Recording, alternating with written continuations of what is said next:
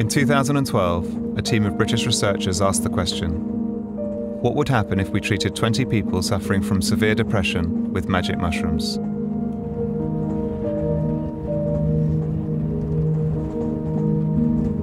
It took them 3 years to get permission to find out. I've tried, I think, maybe 6 or 8 different antidepressants and they've never worked.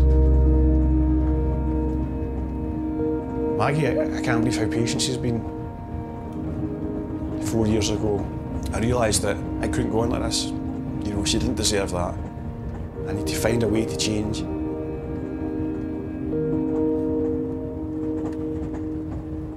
About 50% of people don't respond to antidepressants, and 1 in 6 of them go on to kill themselves. So we really should be exploring every other treatment available. With me, what I've always been desperate to do is to try and find a physical reason for feeling this way. Although I didn't want to take my life, I didn't want to wake up. I wanted to go to sleep, just not have to face it again. Depression's so prevalent, everyone's exposed to it. We're looking at giving psilocybin to patients with quite severe treatment-resistant major depression. I don't think it's normal to feel the way I do, the anxiety, the fear, the terror, panic. If this is living, then it sucks. It really does.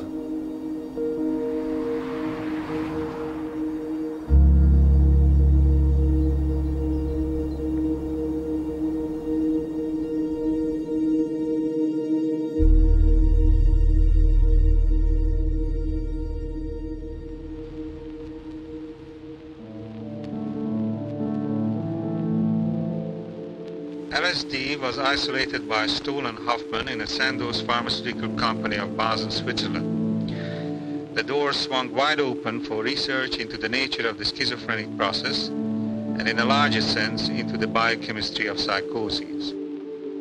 Between 1950 and 1965, 40,000 patients were prescribed a psychedelic drug for neuroses, schizophrenia, and psychopathy. These trials resulted in over 1,000 scientific papers. You feel happy now? Oh. Is that a beautiful experience, would you say? I would say yes. When psychedelics became available to the wider public in the 1960s, dramatic changes in attitudes and behavior followed. This is one area where we cannot have budget cuts because we must wage what I have called total war against public enemy number 1 in the United States, the problem of dangerous drugs. In 1971, under pressure from President Nixon, the UN declared that all psychedelic drugs should be classified as Schedule I. One of the difficulties in terms of Schedule I drugs, including psilocybin, is that because they're in Schedule I, this has discouraged any research into the medical value of that drug. And there's been virtually nothing in the way of research ever since the 1960s. With backing from the Medical Research Council, the team at Imperial College London are conducting the first ever clinical trial of psilocybin, the active ingredient of magic mushrooms. This isn't a job to rush if you think that somebody could have one of the most profound experiences of their whole lives in here. Ready for the music? Yeah.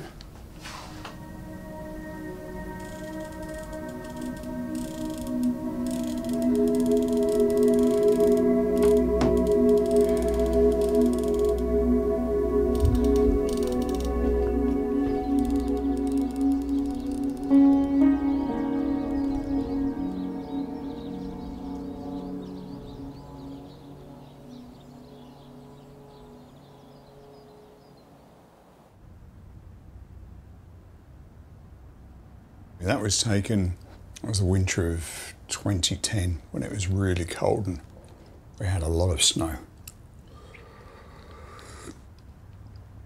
Is that a happy time? It was, yeah. Yeah, it was really nice. Yeah. Yeah.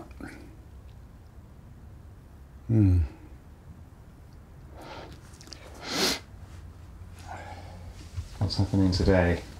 Going down to Imperial. It's actually Hammersmith Hospital. And tomorrow is the first dosing day. Can you put into words how important this is?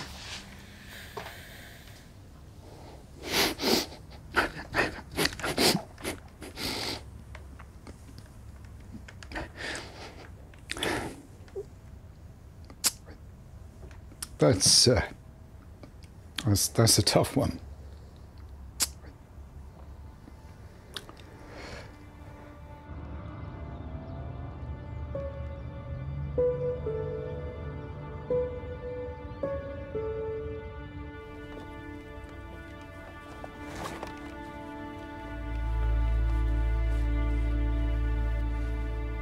Well, we woke up, Maggie got a call, was it you got? We got a phone call at 5:30. Saying that there was a flood, so Maggie put her Wellingtons on, I put my waders on, and the kids were asleep upstairs, so we thought it was pretty safe. We went into the kitchen for some reason. We came in the back door, the kitchen. There was a trickle in the kitchen. We just thought, oh well, that's It's not much. It's just a going bit to of be a tiny water, we'll be fine. And the next thing we knew that When we come back a few hours later, up to the step in there. How did that affect you in the knowledge of the trial coming up? well, at that point I thought, I'm not going to do it, I can't do it. But for me it's the last chance, I think. This is it. You know, I don't think there's any other medicines. I've tried all these ones that's been made in a lab and none have worked. You know, they've all had very short-term impacts and then nothing.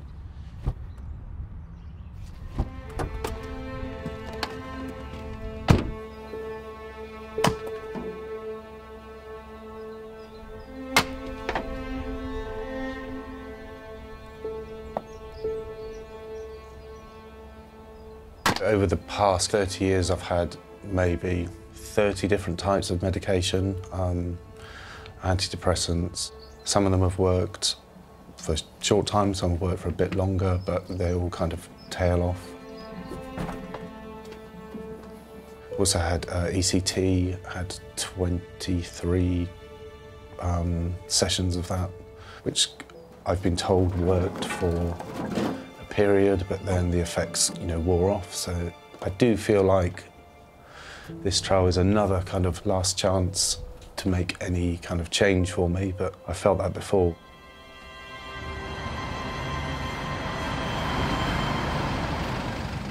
Robin Carhart-Harris is the trial lead and head of psychedelic research at Imperial College. I have suffered from clinical depression.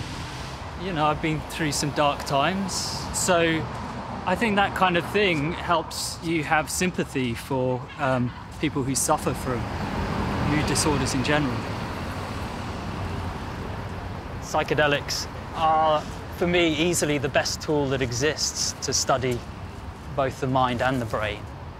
I think it has the potential to revolutionize depression treatment, if not psychiatry.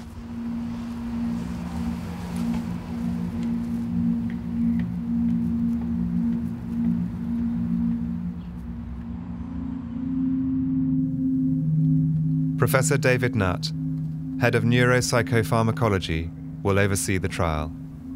This part of the brain is called the cortex. And in the cortex, you do your hearing and your seeing, etc. But also in this part of the cortex, particularly this bit here, goes from the front here to the back here, there's the sense of self. It integrates what you can see and hear and with what you can think and feel. And serotonin is an important chemical in the brain. It's a fundamental neurotransmitter for regulating brain function, particularly in the emotional sphere. And what psilocybin and other plant products do is to stimulate those receptors, and by stimulating them, we can mimic serotonin in the brain, and sometimes perhaps do more than serotonin is doing, because in some people, serotonin may not be working adequately.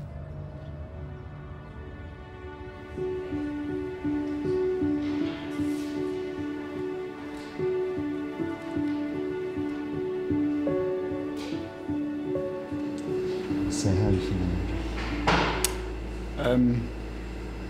I said to Yvonne, I was nervous. It was almost symbolic for me. It was like walking from one life into another.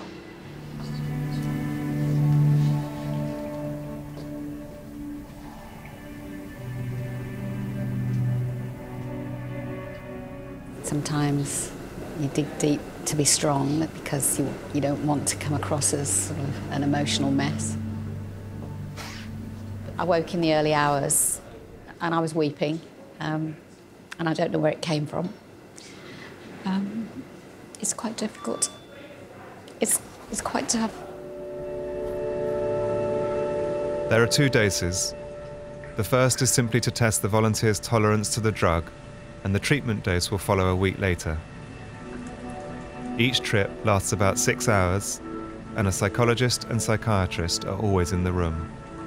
The experience of taking the capsules is going to be very significant for him. He's never experienced anything like this at all in his life. And he's a scientist. He's someone that really enjoys kind of the predictability of testing hypotheses and problems that can be solved methodically. So this is a huge departure from that.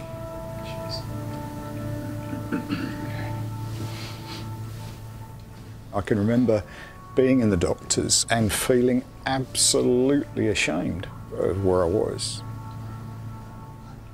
You know, I worked as a scientist and as a team leader, and out of the blue, I was told that I had to work in a procurement department, and this was pretty much my vision of hell, really.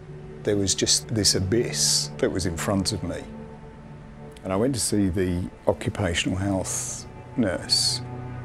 Before I knew it, I was in floods of tears. I just completely broken down. And she said to me, there's something seriously wrong here. And yeah, we're what, 13 years down the road now? I told him to lighten up.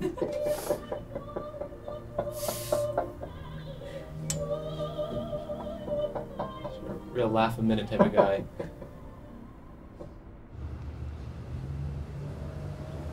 I have been thinking about it quite a lot this afternoon. I'm worried that he is so different that I take a long time to catch up and he loses patience with me. So, yeah, I'm a bit concerned I'm going to get left behind. The thing...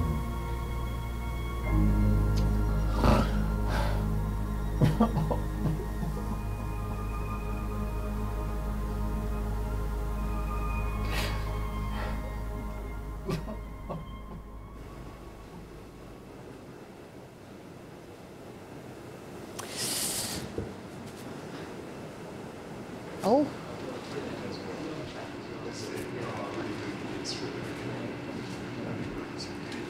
Hello. Hi. How are you? How are you? It's a little different, I think. He's a beauty. Oh, thank you. It's like Robin's garden. Oh, that's beautiful. Thank you very much. That's all right. Pleasure. Very powerful day. And that was 2 capsules. And next Wednesday there's 5 capsules. What are your thoughts about next Wednesday? They're probably more anxious, actually, if I'm honest, because of what came up today, and that I know that could get amplified next Wednesday. So I think there's a battle there that's not done yet. He was taken back to a very, very difficult memory, which he didn't think was a memory. It was a kind of a new experience that he was going through of having his mother on the one side and his father on the other and having to choose between them. And he went to be with the very calm, benevolent energy of his dad. And he felt the presence of his dad there. He said he actually really kind of met his dad again and felt his dad wrapped around him, could feel the knit of the cardigan that his dad used to wear. So that was a really difficult but also very positive and powerful experience.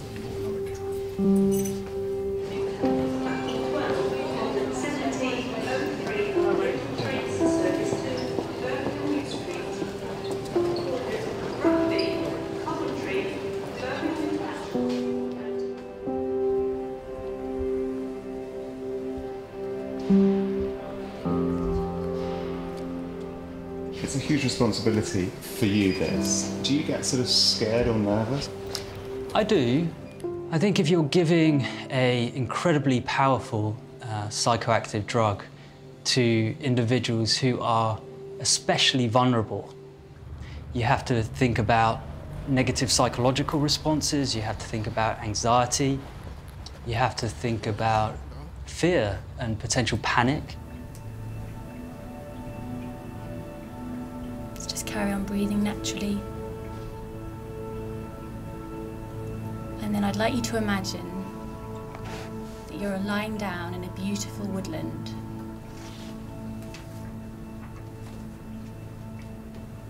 You're in a clearing. And the ground is covered with green moss, soft and springy. I think depression is a bit like an addict. You learn to hide it from people. I don't want to be near people when it happens. I don't want their sympathy. I don't even want their kindness. And I would literally go into the bedroom, close the curtains, put the lights off and just stay there.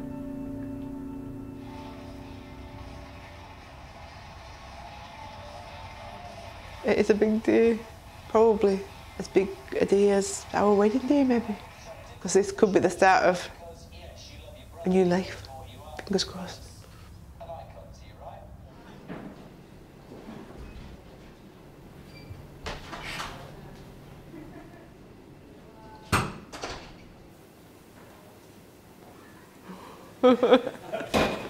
In mental health, you just have to go into an inpatient ward anywhere and realise that we need something new. So John and the other patients in the trial have got what's called treatment-resistant depression, which means they've tried 3 different types of treatment and nothing's worked. I think the name treatment-resistant depression is really a bad name because you can't say that John's depression is resistant to treatment, it's just that we haven't found the right treatments yet. How are you feeling today? All right, certainly more positive than I was before, but I definitely felt that there was something I couldn't achieve on the first dose. It felt like I could identify there was a problem, but I couldn't quite grasp it or tackle it. You know, it's not like I'm feeling euphoria or high or happiness. I just don't feel rubbish, you know, and so. If this is all it does, then that's fine. But hopefully it'll do more.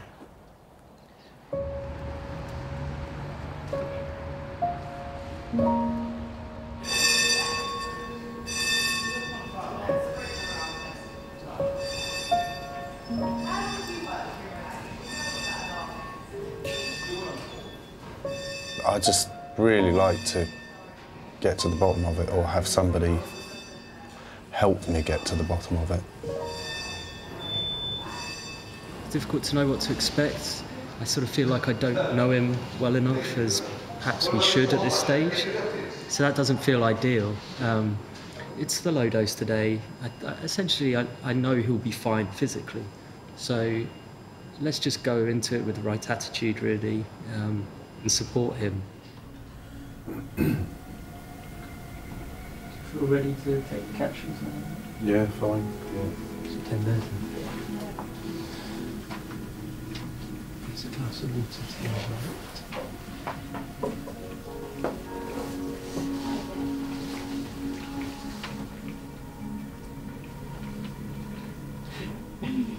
Mark hasn't really revealed to us why he's depressed, and I don't think he knows.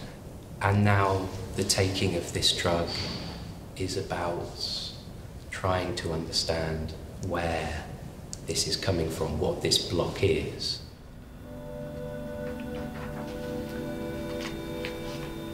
I can't pinpoint a date or an event that could possibly be the cause of it. Over all this time, I think it must be something biological. I don't expect a magic wand to go, wow, you feel all of a sudden great and you're up for doing anything. Kind of what I do expect is just not to feel so cripplingly negative about everything that it infringes upon my daily life.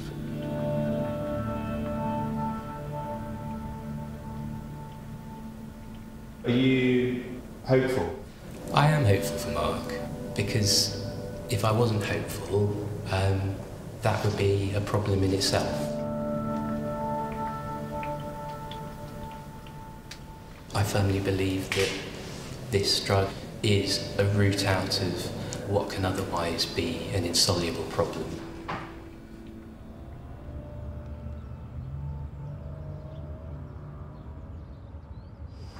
The nature of the drug effects are that they induce a kind of malleability or plasticity, so like they free things up so that you can change, you know. I think what can be characteristic of depression is that there are things that aren't conscious, and you don't realise their contribution really to your state. Yeah. That all makes, sense. Yeah.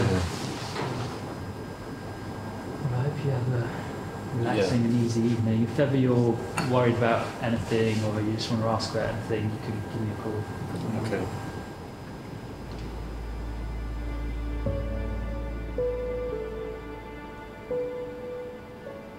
There are 16 ways in which drugs can do harm to you or to society.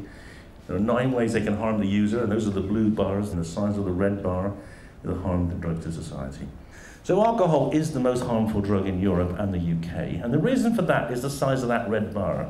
It's not the most damaging drug to the user. Beyond to the right, then you have heroin and crack and methamphetamine. They have bigger blue bars. And the drugs that the media get hysterical about, they're on the right-hand side. They're ecstasy, LSD, magic mushrooms.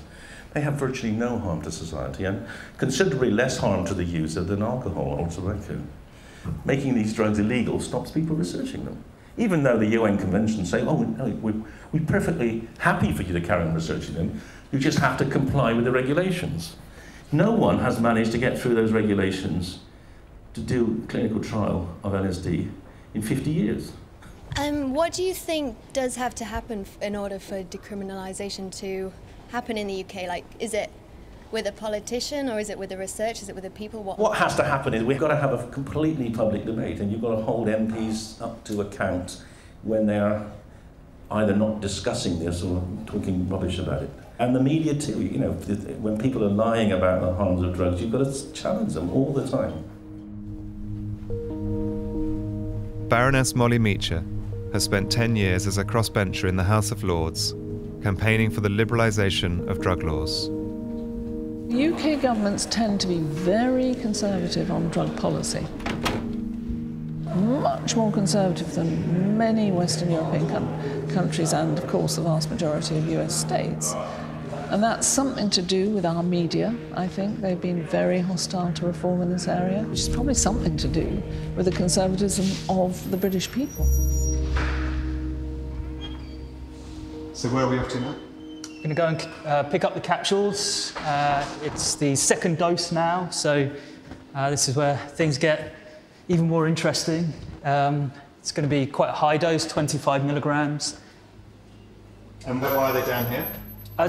Hi, Matt. How's it going? You all right? Let's get the key out. Sure.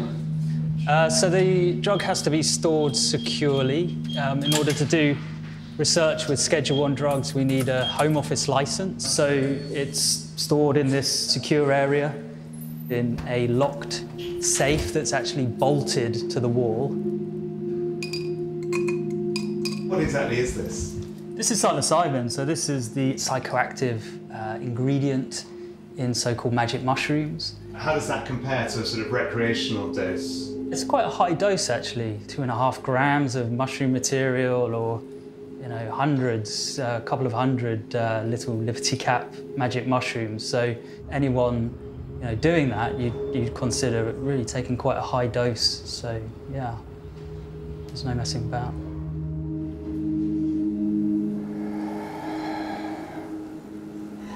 So I'm ready for the exam.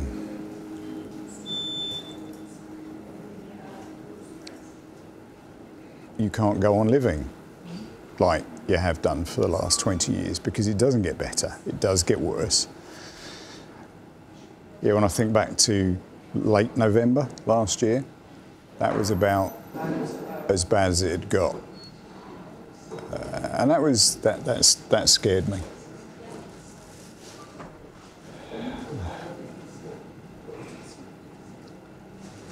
But we're beyond that. I'm extremely lucky to be here. It's a bit showery today, isn't it? Yeah. Very nice. Yeah, it was lovely and blue, wasn't it? First thing.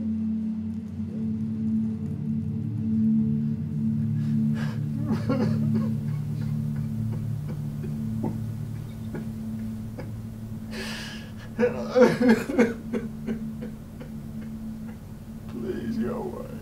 Please go away. Oh, please go away. Oh God, no. No, no, no, no, no, no, no, no, no. No, no, no, no, no, no, no, no. With Andy, if you asked him what had been making him struggle or depressed, he would say experiences with his work and not feeling good enough there. But that didn't even come into the sessions at all, and it was more about his early childhood experiences of suffering and pain. He wants to get in. He wants to get in. What about letting it in? We're here with you, Andy. No, no, no, no, no. No. These kind of early childhood experiences will often be repressed. People can go through their whole lives without ever really facing those demons. But it's not as if the demons, when they're pushed down, don't cause any suffering, because they're there. It is so evil. Just let it be here and see what it's here to show you, Oh, knowing that you're safe. I really want to go away. I want to go away. I want to go away. Just a small improvement would be lovely. Just for him to feel differently about things and see the world through a different pair of eyes.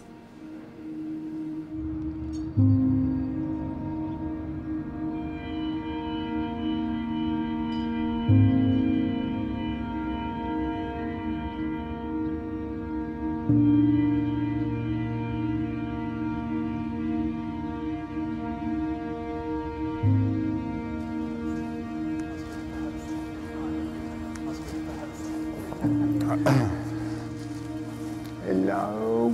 How are you doing? How was it? Yeah. Yeah. Yeah. Extraordinary. Extraordinary. So different from last time? Yeah, yes, yeah, yeah. You knew that this was the big ride. This is the one that changed things. And it's, of course, it's left lots and lots of questions, really. But those, I think, the answers of those will come out in a good time. Yeah. Dad was there. Good. Dad was there. Good. Yeah. Oh, that's lovely. Yeah. A couple of times, actually. A couple of times he was there. Where it was headed, it was dangerous to me. It was a dangerous path. But no, it's all, we're okay now. We're okay. You're okay. All is resolved.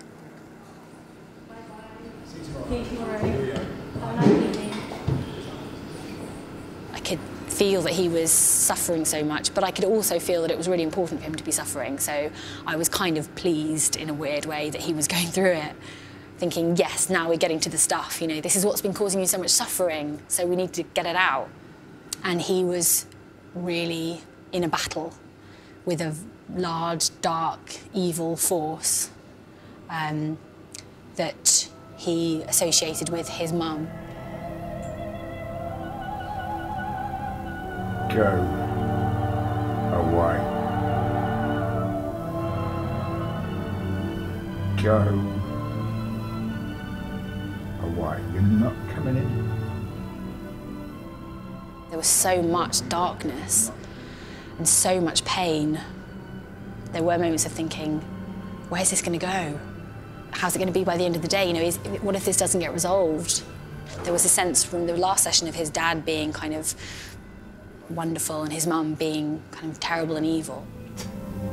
Well done, Dad. Well done, Dad. Well done.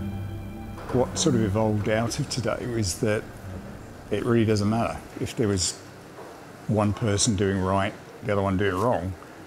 What actually matters at the end is resolution and love, because that is the big thing that came out for me today, is that the more you hate something, the more you feed it with that hate, the bigger it gets. And that's what's been going on. I've been feeding this thing, it's been consuming me. And now I've got to the realisation that if I stop feeding it with hate, it evaporates, it goes away. Yes. Oh, yes, yes, yes. Of course it is. Are you out?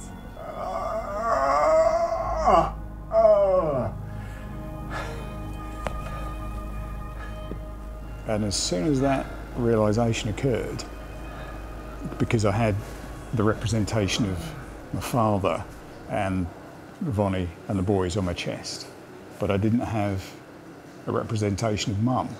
So I took a picture and brought her in to that union, really, at the end. And we were kind of one again, but one hell of a battle. I wouldn't want to do it again. I've been the happiest ever in my life, and I've been the most terrified in my life in the same day, probably in the space of half an hour. So good? Really good. Exhausting, but really, really very good. And I mean, well, the proof is in the pudding, you know. Today was good. It was intense, it was good, it was tough, all the things I hope for. But we will see how Andy is feeling tomorrow, next week. And the really key thing is in a week, a month, a few months, that's what's really important.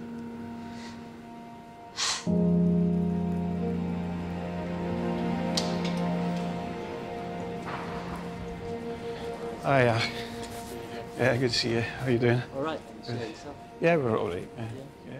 My mind's been racing about, you know, what could be it, what could be this, or what could be that. And I had lots of different sort of nightmares about. You have had some. Oh yeah, but more about what it could be that's coming this time, you know. I think we should get into the room well ahead of time and settle down, and we'll talk to the others. Mm-hmm. There you go. Feel more than last time. Yeah.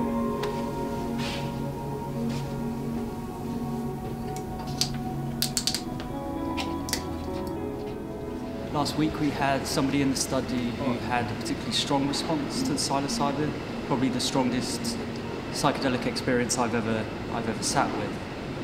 So that's kind of raised my kind of alertness really about today. It's just a reminder really never to underestimate the power really of a psychedelic drug and the alterations in consciousness that they can induce. Tell us what's on your mind. I don't know, it just feels like it's stopped. It feels like I just want to go home, that's all. I just want to go home? Yeah. How come? I don't know, this isn't, I mean, did you really get... Today John nearly left, which was quite a dilemma for us because on the one hand, we wanted to keep him here and keep him safe, but we also didn't want to keep him here against his will, so it was difficult. It's probably a little bit early for you to go as yet. I mean, can you just hold on for a little bit longer? I don't know, just want to go home, really. Yeah. So, is there anything at all? There's just, like, well, when I close my eyes and try and I try and sleep, but I just go for like one sort of bad dream to the next. That's what it feels like. It wasn't really what I would have planned or expected. I didn't even realise that's what John needed, but looking back, I could see it was what he needed.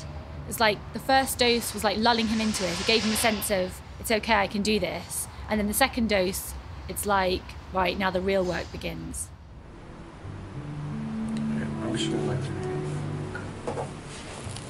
And the real work isn't experiencing some lovely feeling of love from the world. The work is going on a journey within yourself, finding that nugget of pain and integrating it into your life.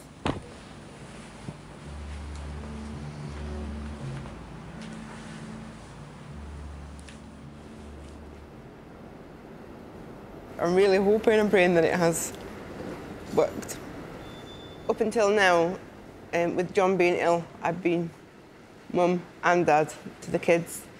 And now it might be that I can share the load again, and it won't just be me, it'll be me and John together working as a team like we used to do all those years ago.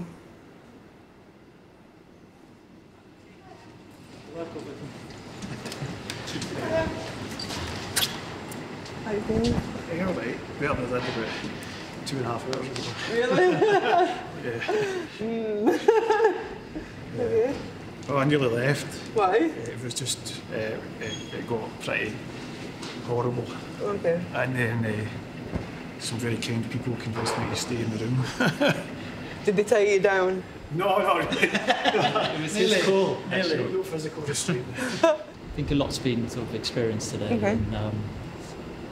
And, yeah, I guess a little rockier than last time. Oh, yeah. At one point, but I think maybe because of that, maybe there's more benefit to be had from this experience than last. Yeah, it was bad in terms of what I experienced, but necessary for... Does it mean you can get rid of the beard? No, yeah. Oh! A man appeared to me and said, grow it till it's down to your knees. At first, I really didn't think it was working. It wasn't until the very end when I could sit and then reflect on it that I could see what had happened. All these things that had happened to me when I was a kid, it made me face every single one of them. And nobody wants to do that. But yeah, so it was an extremely horrible afternoon, the worst experience in my life. Sometimes through it, I could hear bugs, as if a bug was crawling through the ground. So the images that I saw was of this massive sort of black and red iron thing with huge spikes pointing out at it. But the experience that it relates to was when some kids had took my t-shirt off and threw me into this massive patch of nettles. And I was beat with hawthorn branches. And the bugs that I heard were the bugs that I heard when I was on the ground afterwards crying. The sharp spikes on the big black and red thing were the thorns on the branch. It was almost like absolutely everything was trying its hardest to say, this is the problem. You know, it makes me feel that depression is a way we cope. As a kid, we build up psychological protections for ourselves around about these events, right?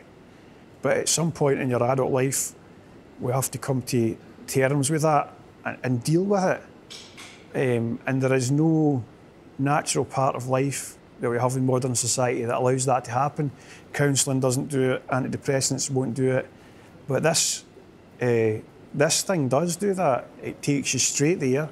Exactly what Robin promised, it will take you to a dark place. Whatever the problem is, it will take you straight to that. And you have to decide there and then whether you're going to be a victim of that for the rest of your life or not. John. How are you doing? Yeah, much better. Oh, brilliant. That's good to know. What was astounding was it wasn't some external spiritual force or it wasn't someone's counselling technique. It's your own self that does the healing in the end.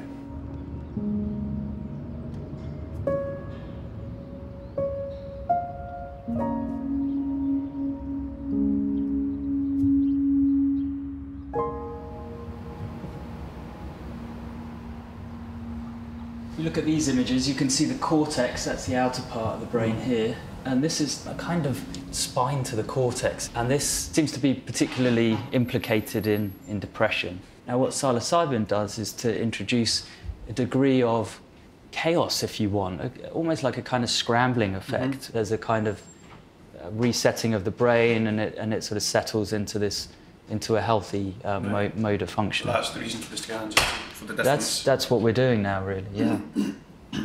It's really interesting.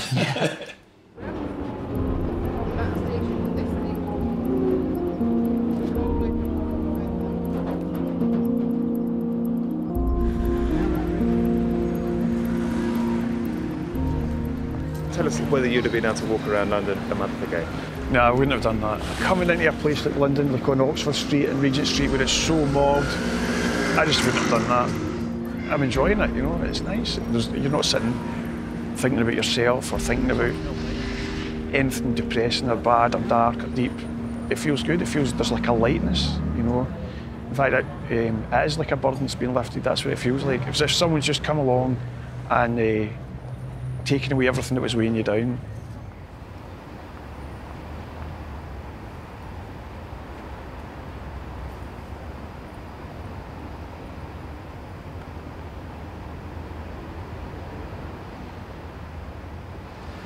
Today I just really want to get it over and done with, basically. I don't really have any hopes or predictions or ideas about what might happen or really.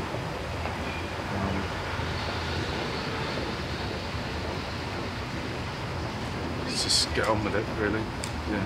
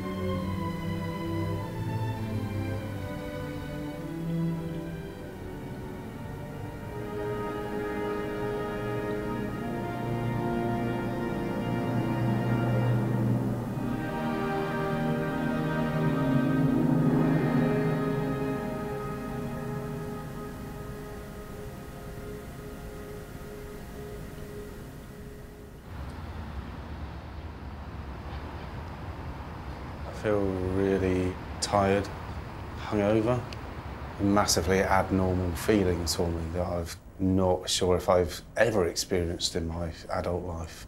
Do you feel like it's something that you want to work on? I kind of want to work on it because I don't want to feel like this or, yeah, feel like this or how I've felt for the majority of my life anymore. There was nothing that linked back to like, this is what caused your depression, you know, use these tools and work it out. No, it's like, it's still a massive mystery to me. And is that disappointing? It's no more disappointing than every other day, so, yeah.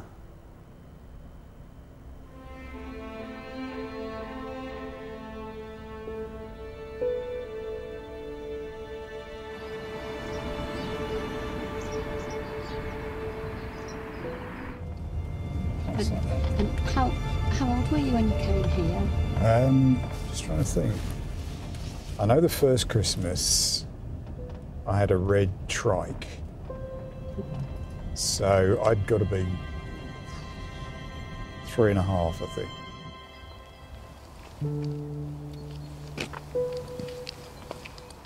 So it looked just, it's so much smaller than I remember. And you see the little window on the ground floor. Oh, yeah. That's where I used to sit with Lynn on the stairs, listening to it all kick off in the lounge.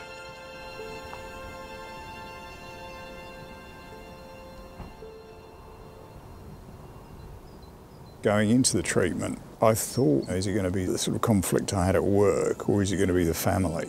Strangely, I've not even thought much about what happened at work. Although it was momentous, you know, for me then, it's kind of, it's automatically sort of just drifted back to what went on in that house down there. That's where the damage was done. Just give me a minute down here.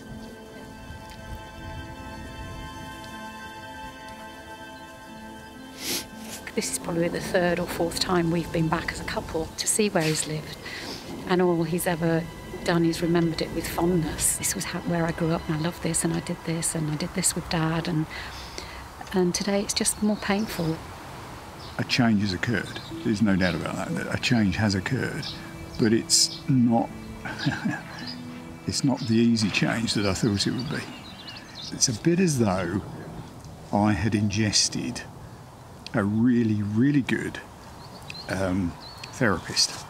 That's what it feels like. It feels as though I've got on board now my own therapist. Okay.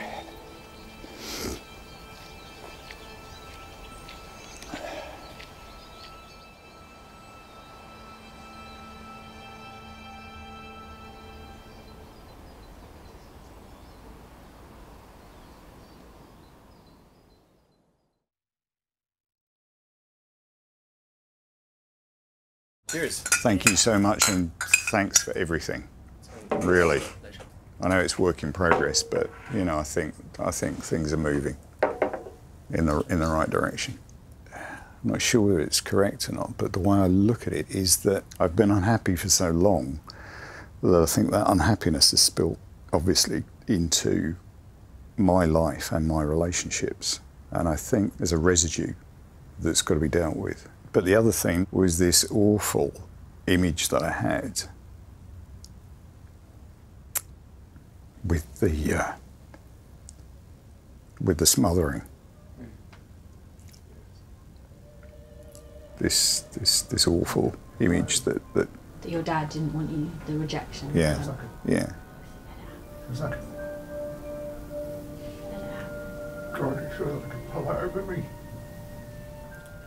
I could actually see the pillow, and then suddenly the realisation was, you know, that I'm being smothered.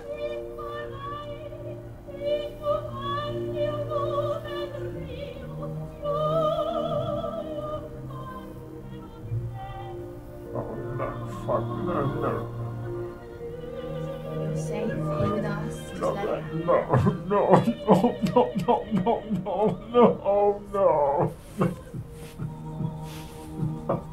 That feeling was real. Then the realisation that it was Dad doing it was real. Did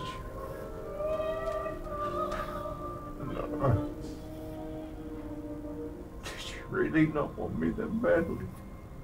All I can remember about my dad is good, and that's why I can't ever imagine him, you know, wanting to dispatch me with a pillow. So I've got lovely memories of getting up at sort of 4:30 in the morning and going on his milk round. You know, there's crystal clear images of those times that are really pleasant. Your mind will allow you to remember those things, those positive memories. Yeah. Anything that is confusing or conflictual might be something that you want to keep away from your memories and your conscious mind. Yeah. Okay. For you? Often in a psychedelic dose, the person will experience the same fragility, vulnerability, overwhelming horror as they did as a child. So I think that's what happened with Andy. He was stripped of his defences as an adult and taken back to that vulnerable place. What was real for Andy was his fear of annihilation and huge sense of rejection. And that theme of rejection is something that has plagued him his whole life. So that feels like it's really clinically significant. Bye now. Bye-bye. Bye. I wish that I would be able to work as his therapist and that it could be a longer course of treatment and that we could perhaps have another dosing and keep working on a process, because then I really feel that huge breakthroughs could be made. I hope that from this dose there will also be a significant improvement, but I think for kind of lifelong change, I feel that further therapy and further dosing sessions would probably be required. Finished? Yeah. Should we head out and knock? Yeah. One of Mark's major problems is not his depression, but it's the fact that he doesn't know what he wants, and he wants other people to sort of help him and to tell him sort of what to do. We've really tried to encourage him to try and work out a little bit what he does want from life, but he still reports feeling quite lost, and so it's a delicate balance really. But in the therapy, I think will be all about trying to get him to have a greater sense of himself and what he wants.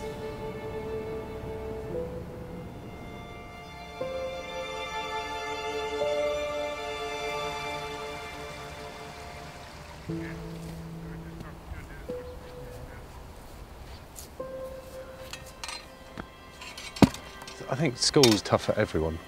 You know, I used to go in the library and try and read about how to act in public, and it just felt very, very alien, the whole, you know, the whole concept of people having girlfriends, people having lots of friends. Everyone was different, but I felt very removed from everyone. I went to the doctors. He said, go to Amsterdam. I was like, mate, I'm 14, you know, this is 1984, you're telling me to go to Amsterdam. What are you expecting me to do there? Because all I knew about Amsterdam, well, clogs, Anne Frank, prostitution and drugs. And I didn't think he was telling me to go to the Anne Frank Museum. And I thought, that's my GP. You know, I've been told by doctors, this is what it's going to be like. Nothing's going to change, you're going to be like this. And then we start thinking, well, actually, what's the fucking point, really? You know, thanks for that.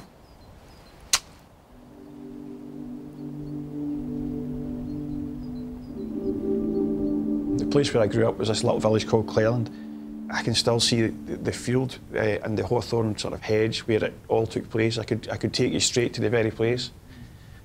And the thing was, it didn't happen that far from my home, but if I ever tried to complain about it to my mum, she would just go nuts and she would give me a good hammering. And then when Dad came home from work, he would come in, even if you were sleeping, you would get woken up and you'd be given another hammering, you know. That was, I think, when I really started having sort of emotional problems, I think, as a kid. Of course, when these things are experienced, they can't be unexperienced, can they? The typical response is to try and forget them and try and repress them. Perhaps the healthiest way to live with them is to live with them consciously. Yeah, because you can't change the past. There's no sense of wanting revenge or no sense of being really angry at those events or the people that did them. There's just this sense of that's who made me who I am, part of what made me who I am, you know. It does feel like there has been some kind of breakthrough. Yeah, it does feel like that. I feel enthusiastic to just get home and start getting on with things, you know. It's like just a desire to get up and get going now, you know, get up and get going.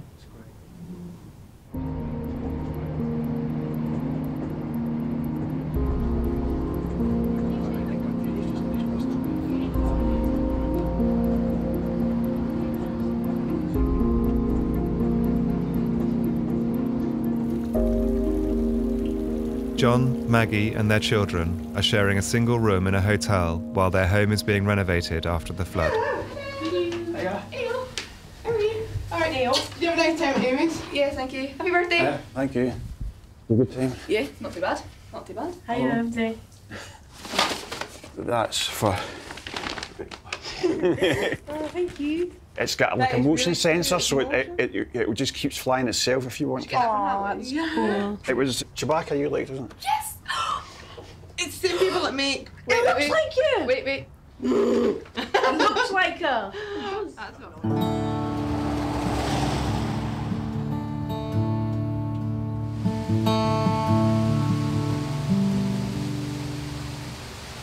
Is there the mink in the tree? The black mink? The mink in the tree. Is it dead? It's a sock. That's clever,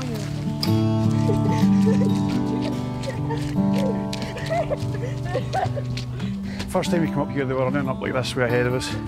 No, we had the dog. We did? It was funny without the dog. Yeah. When was that? A long time ago.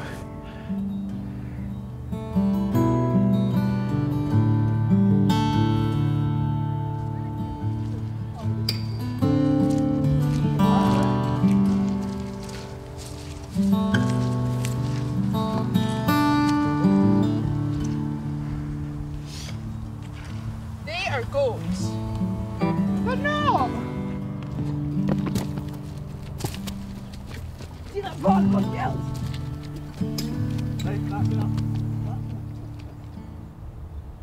I've not done this since the depression got bad. And it feels nice. It feels good. Well, I think it feels good. It's a bit weird. It's not normal anymore, is it? No. But weird sounds negative. I don't think you mean that, do you? I don't know, it's weird. It's just strange having John here because I've been used to life on my own for so long.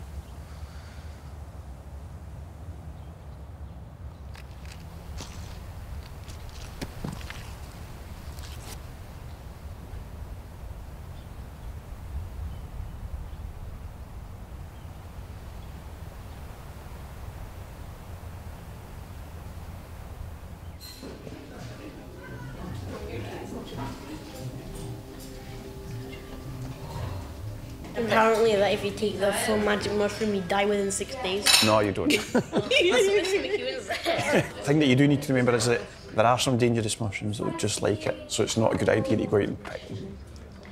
The reason it works is because there's a bit of your brain sort of like along here in the middle, and so when you've got depression, that bit, it sort of becomes really bogged down on negative things all the time. And so what the drug does is it kind of shakes it all up and then lets it resettle in a different way. The first time I took it, it felt quite nice.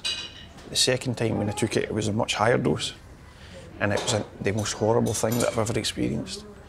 You know, imagine a nightmare that lasts for 6 hours and doesn't stop. Yeah, that'd be quite scary. See, that's the danger if you just decide you want to take it for fun. You don't know. I was lucky that I had doctors round about me who could make sure nothing bad would happen.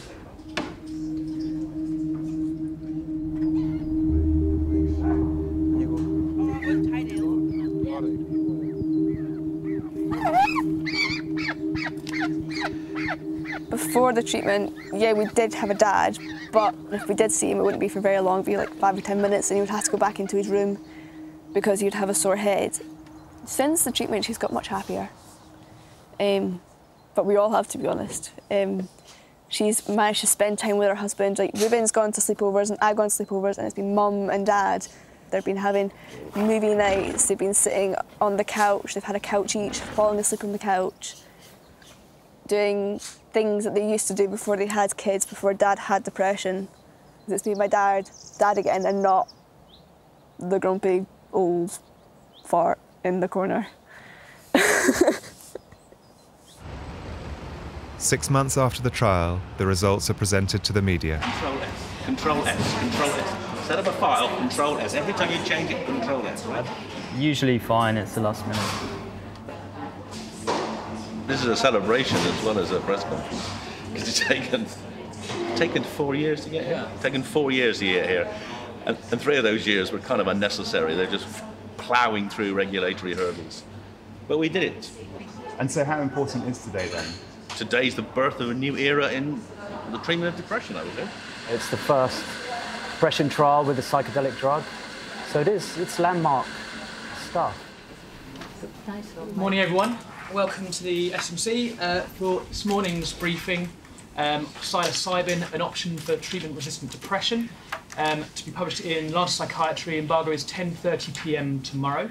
The average duration of the illness in this sample was 18 years, so many of the patients have had depression for actually most of their adult lives, yet 8 of the 12 were essentially depression-free 1 week post-treatment, and 5 remain depression-free 3 months post-treatment. You can see some relapse in some of the patients, so let's not get carried away. This isn't a magic cure. Even so, the effects at this stage do look promising. How would you envisage this being dosed? Would it be kind of a one-off treatment, or would it be repeated? Well, I think that's what we need to find out. The key question is what to do with the people who got an initial benefit and then it starts to wane. So we're thinking about trying to set up what you might call a kind of more naturalistic study. So perhaps that those people could then be redosed every 3 months and just see if the effect came back. I mean, it might not.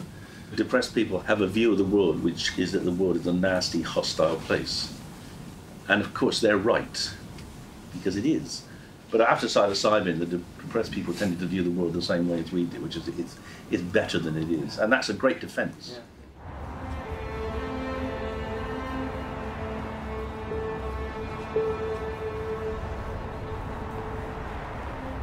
What would be the process for a drug like psilocybin to move from Schedule 1 to Schedule 2?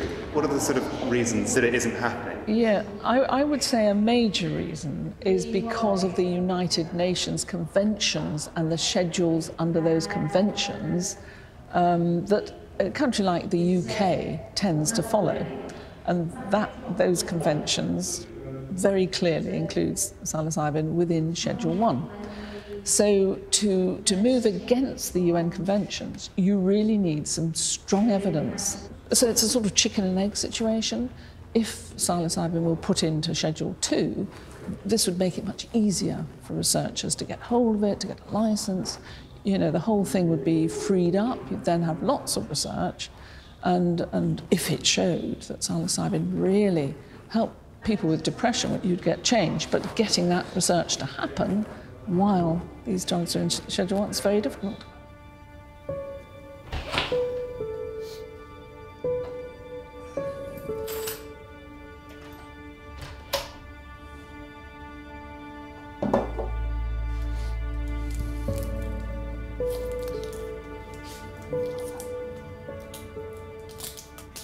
Do you have any regrets about doing the trial? I suppose really only in that what it revealed to me. I think with a high dose, the experiences were profound and pretty dark. It introduced me to the fact that something really nasty could have happened in my childhood. And you can't kind of unthink that. But it kind of leaves you with the feeling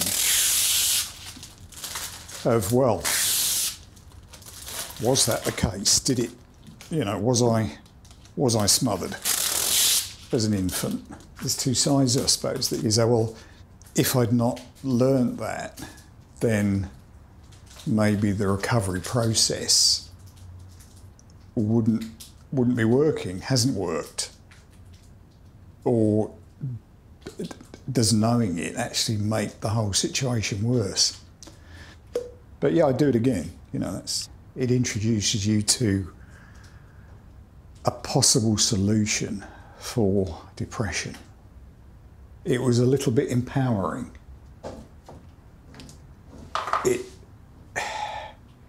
It made me think, well, perhaps I'm not just like a passenger on this bloody, you know, merry-go-round.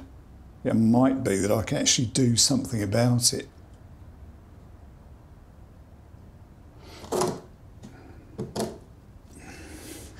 There could be a whole new way of accessing the subconscious, the psyche, whatever it is.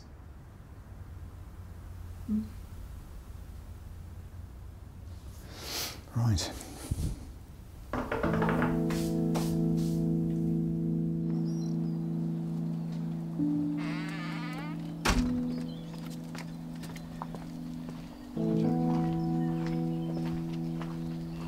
Life with John is pretty much like it was before the trial.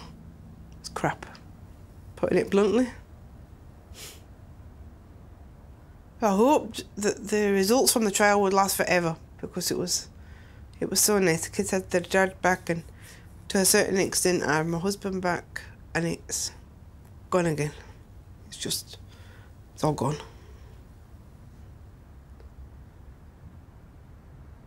And that's my favourite one. We were just all together. It was a really nice day. It was the 5th of March, and we've not been out for a walk together since. Which is kind of sad.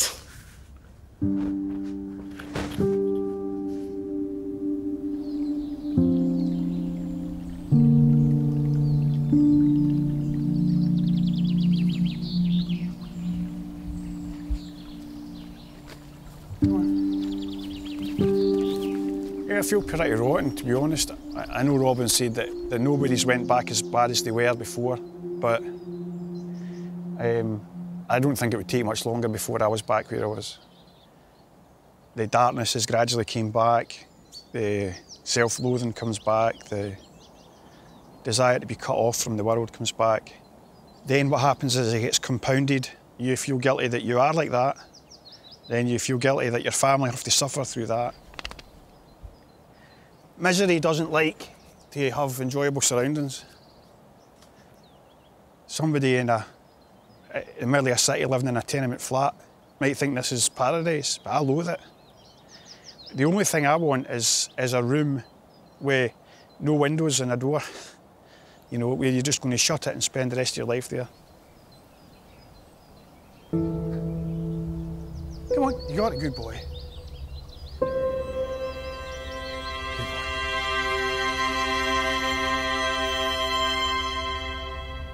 So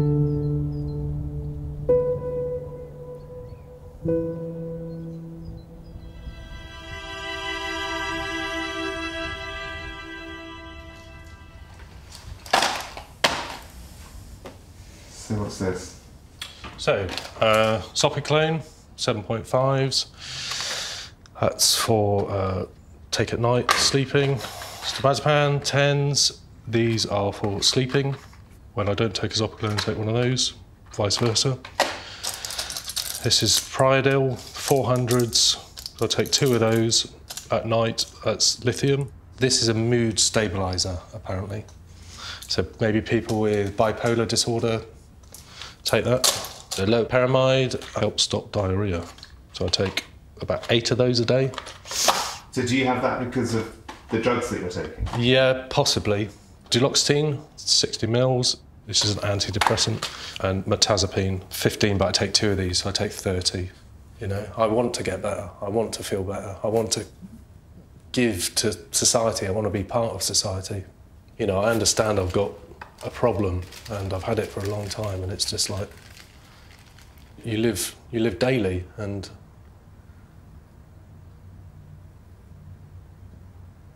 yeah, and try and hide yourself away as much as possible.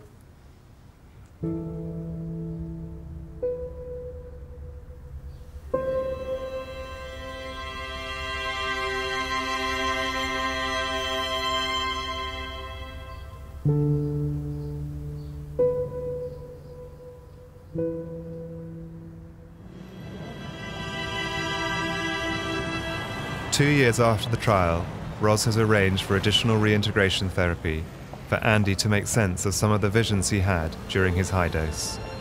I was just locked into this belief that my father tried to dispose of me when I was an infant. And yeah, great, that's why I've been depressed all my life. So it was kind of a convenience for me to be able to blame my depression on that. Yeah. But in reality, I think that was quite simplistic, and I think you helped me, well, I know you helped me, almost turn that on its head.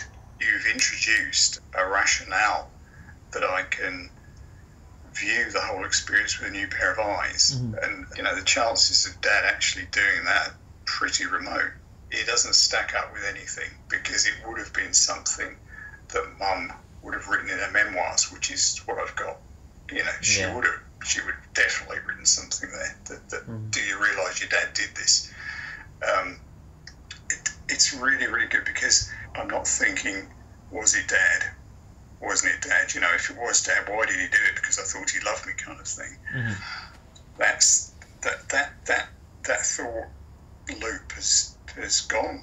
I can't thank you enough, Mark, you know, for what you've done. It has been pretty much life-changing, so, you know, really, really, really appreciate it. We'll be in touch, Andrew. Thank you very much. Okay. Bye-bye. Bye-bye. Bye-bye. How was that? It was good. Yeah, I think it was a good summary of what Andrew has been going through, but also a good example of how this integration process works. In terms of the smothering, do you think that he would experience it all differently now? I think that one of the key aspects of the integration process with Andrew was to take some of the pressure out of having to find a definite answer of, was it a true memory or is it something that my mind just made up? In the event itself, what he saw is not that his father was smothering him, is that actually became a symbolical representation of his whole childhood, in which it looked like his mother was trying to present his father as a bad figure.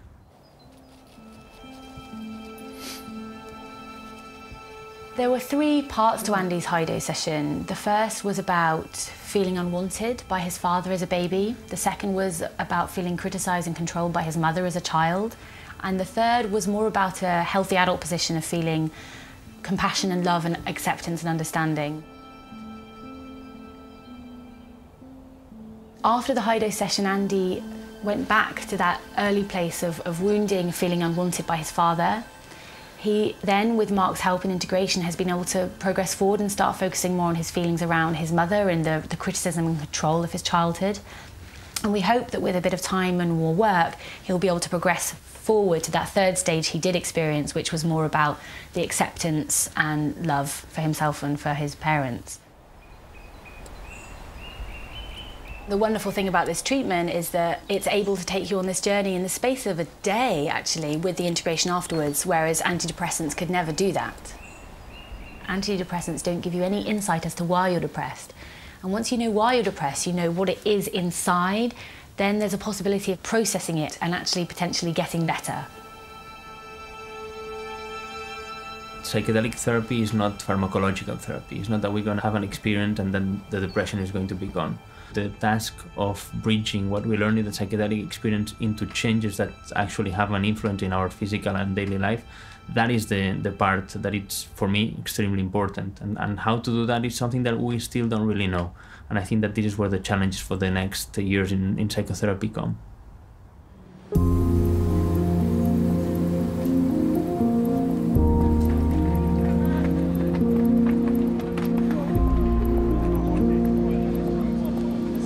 Over now, Robin. How do you feel?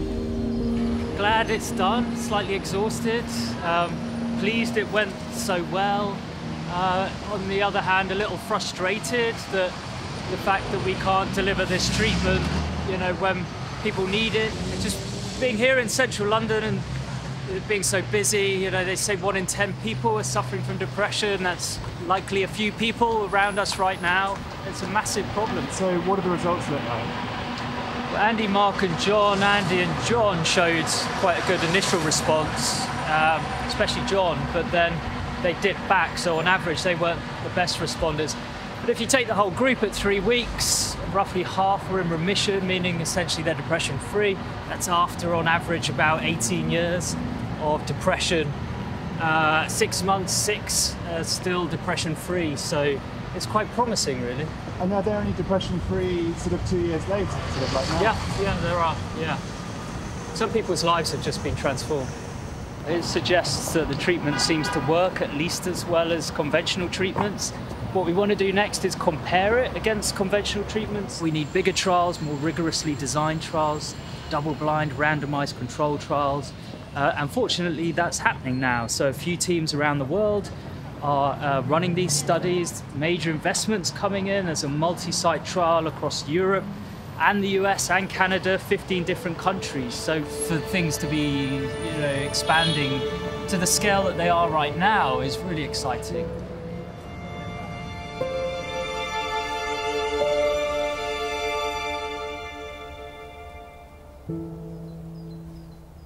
That is definitely one.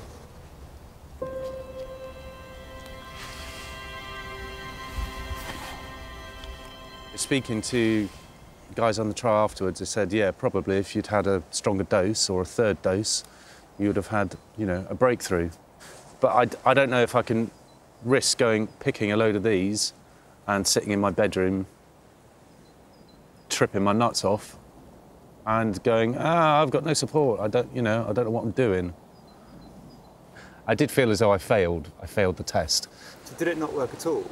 I mean, obviously I experienced a major amount of weirdness, but it opened up a lot of questions about my, like my illness, but it never really kind of pointed me in the right direction of any answers. And maybe there aren't any answers, and that's just something I've got to deal with.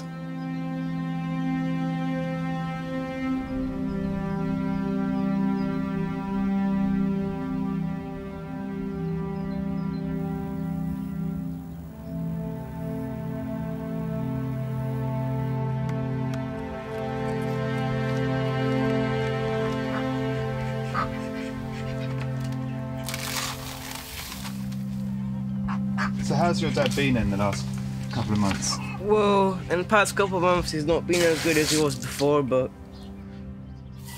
he's still the same person as he was 4 or 5 years ago before. And we just saw that same person again a few months back. So it was nice, but it'd be better if they would do it again. So it would be nice to have him back again. Do you believe in psilocybin? Oh yeah, because I've seen what it's done, and it worked like a miracle, really. We never thought it would be like that again, and then he took the trial, and it was great. Yeah, it was really good. A few months after the trial, Dad was really good, and it was really good to see him happy and the rest of us happy, and I think it made him feel happy that everyone else was happy as well. But I don't think it was a bad thing that we saw it. Like, it was nice to see it, and they're memories that we're all going to keep forever. It's like, it's better seeing those memories than not having them.